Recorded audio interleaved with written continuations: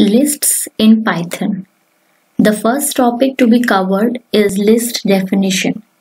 The Python lists are containers that are used to store a list of values of any type. Unlike other variables, Python lists are mutable. That is, you can change the elements of a list in place.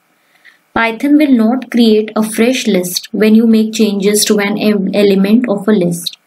The changes are made in the original list actually. And list is a type of sequence like strings, but it differs from it in the way that lists are mutable and strings are immutable. We should know how a list is denoted in Python.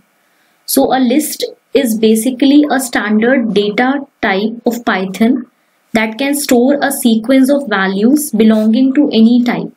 And the lists are depicted through square brackets, and the elements of the list are separated by comma. So let us look at some practical examples. Like if I write L is equal to square bracket open and close. So this is empty list. So if I print L, then nothing will be printed, only the square brackets will be printed because this is empty list. Now if I write L is equal to 1, 2, 3. So L is a list of 3 members and the members are 1, 2, 3. So when I print L,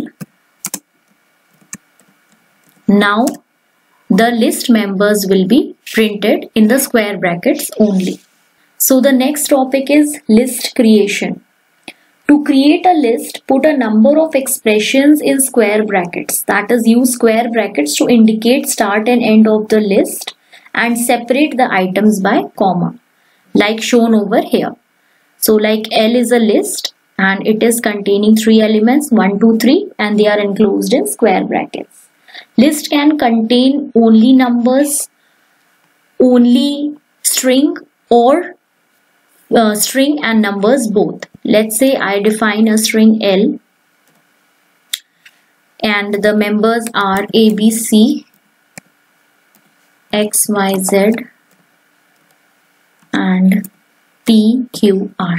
Now if suppose I make a list of numbers like 1, 2, 3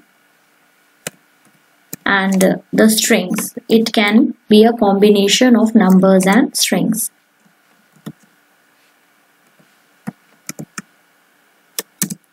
So you can see that all the members of the list have been printed over here that we have defined. Now one method is list creation from existing sequence. You can also use the built-in list type object to create lists from sequence as per the syntax that is shown over here in the example. So let us take a list as L. And then we have to write the list keyword, and then in this we have to mention the sequence that we want to convert into the list. So suppose this is my sequence, I want to convert this sequence into the list. So now when I will type L over here, so I can see that the sequence or the string that I entered was hello. It was one single string, and now when I have converted it to string, so now what I am getting is HELLO separately. So these have become the separate member of the list.